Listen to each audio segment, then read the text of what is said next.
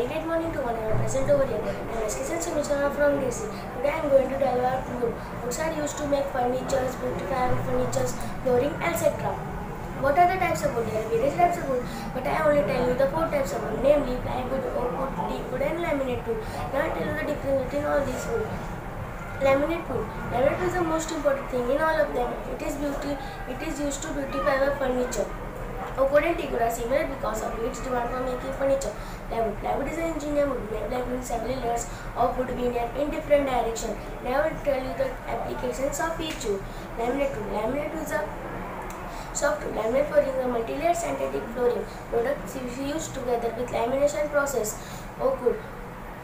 Oak wood is a hardwood, a moderate brown that is lighter, stronger and slightly than a burn, lighter, stronger and slightly greater than chestnuts, brown and yellow, and slightly stronger than toast brown.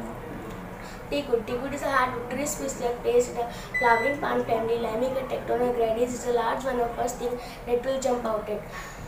Potential bias that furniture made from teak wood is consistently among the most expensive. Plywood. Plywood is a hardwood. Plywood is a material manufactured from thin layers of plies or wood weighted in different directions.